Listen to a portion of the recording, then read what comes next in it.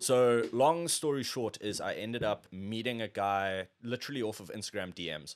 I always used to like look up to him. He posted on a story saying that he was coming to Cape Town, and I slid into his DMs and I was like, "Yo, bro, like, love to shoot photos of you while you're here." He was like this travel influencer, and we linked up and had the most like insane week of my life. It was right after a breakup as well, so it's like Yeah, you with nice. 75 hard. Yeah. Bro, I was in like a university town in like my shitty little dorm room, like depressed after a breakup. And then it's like I'm hanging out with like travel influencers who are like paying for all my dinners and like doing the most insane stuff. And then I go back to the university town and I'm like, so that's what life's like on the other side. And this is what my life's like. Fuck that, bro. I want to be on that side. I ended up being their intern and just traveling the world with them.